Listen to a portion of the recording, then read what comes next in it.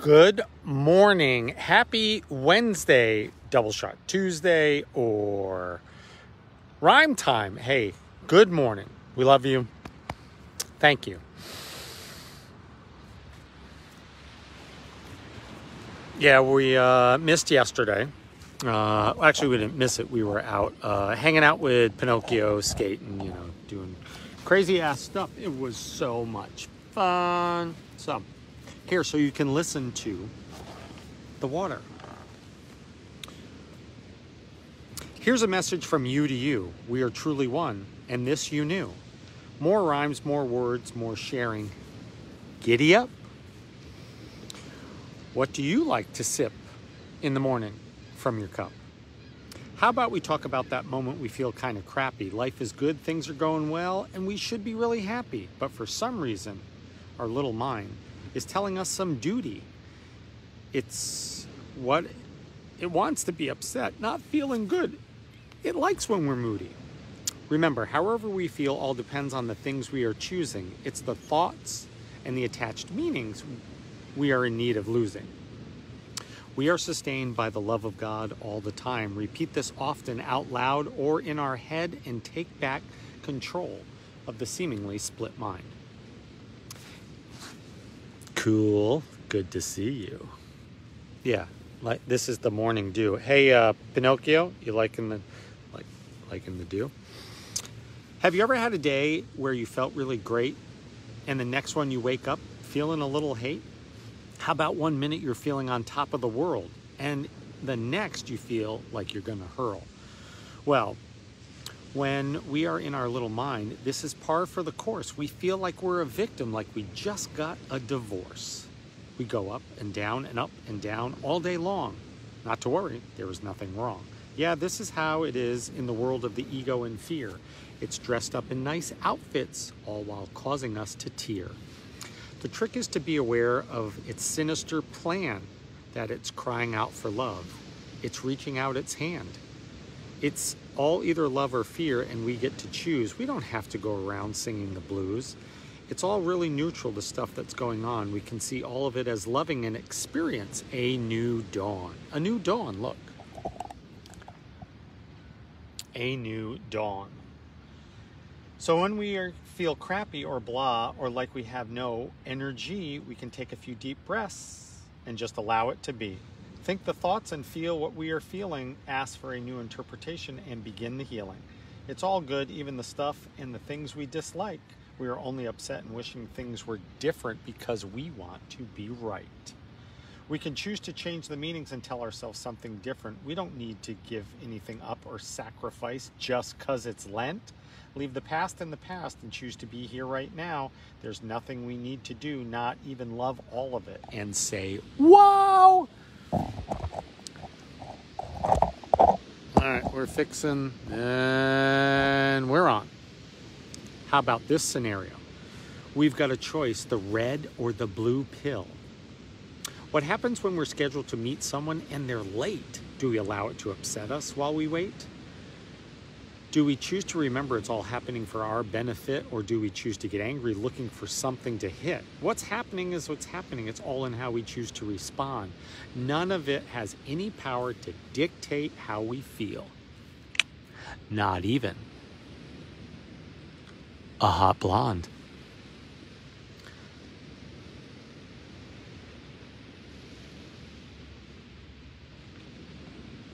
We choose, we decide, we are the ones that attach a meaning. Funny, because we're attaching meanings to temporary things, while we're dreaming.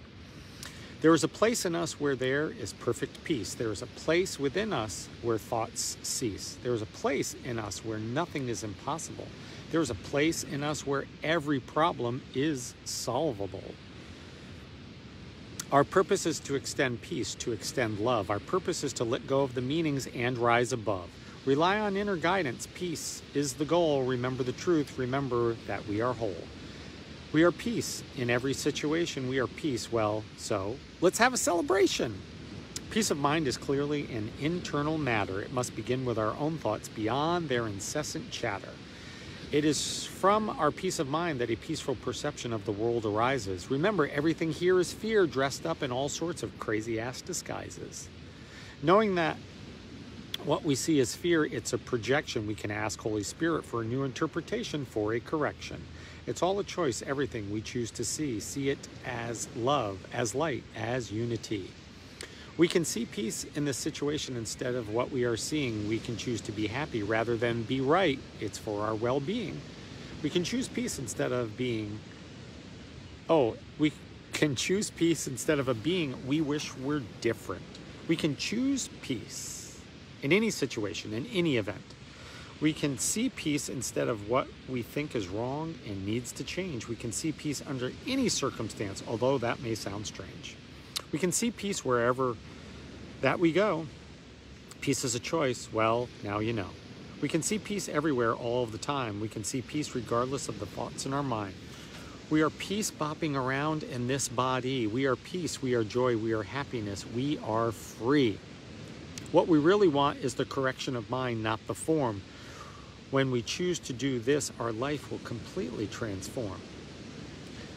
It's the undoing of the cause that we want to experience. Hey, look, we got a visitor. Say hi. Good morning. Good morning. Not the fixing of the effect. This is what's going to make the difference. To experience real change is to undo the cause rather than respond hastily to the effects. Relax. Take a deep breath and pause. The effects eventually change. But we really desire to let the cause go. The effects are just distractions, just illusions made up by the ego. Ask Holy Spirit for a new perspective of whatever is upsetting. Be willing to let go of the meanings. Start by forgetting. Yeah, start by forgetting everything we know. So that is it for Wacky Wednesday. Thank you for joining us. To everyone, remember, we are in charge of how we feel. Whatever it is going on in the world right now is neutral. That means it has no meaning. It is meaningless. We get to decide how we want to feel in any given moment, regardless of what we think is going on. So all the stuff on the news that they're telling us, I mean, really, how do we know it's true? How do we know? We don't know. They're just incessantly telling us the same thing over and over and over again, and all of it is based in fear. All of it has us hiding from our brothers and sisters, seemingly keeping us separate. Remember, the mind can only hold one idea, a loving idea or the other idea. So choose love and experience life, everything in it, as love.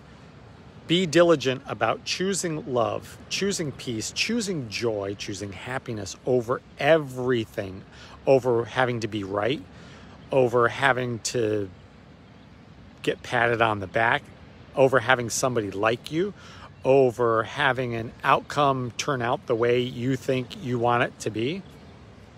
Choose peace, choose love. Be that light, be that love. Remember, as you see them, you see yourself. As you treat them, you treat yourself. As you think of them, you think of yourself. So choose love, choose peace, choose joy, choose happiness. Choose to remember that we are the holy, innocent, peaceful child of God. All is well, all is well. Remember, you decide what type of day you are having. It is all up to you. To you. Mr. Baloney, Mrs. Mortadella, Ali, we love you. Oh, Ali, DP, we love you. MC Pinocchio, hey, take care of our little pichadille. Thank you for the reminders. Of course, at the time, you know, we may not always like them, but thank you for the opportunities to change our perception, to see things as they truly are, not as we've been taught that they are. We love you. We are so grateful for you. We appreciate you. We will do this again really soon. Next time, you know, you should come do it with us. How fun would that be? You, me, sharing a little love, sharing a little truth. Until we do this again, we love you. Keep practicing, keep asking to see things differently. Be determined to see things differently. And remember, there is only L-O-V-E. There's only love. Not the world's version of love, but love. The truth. Beyond all of this crazy ass world. We love you.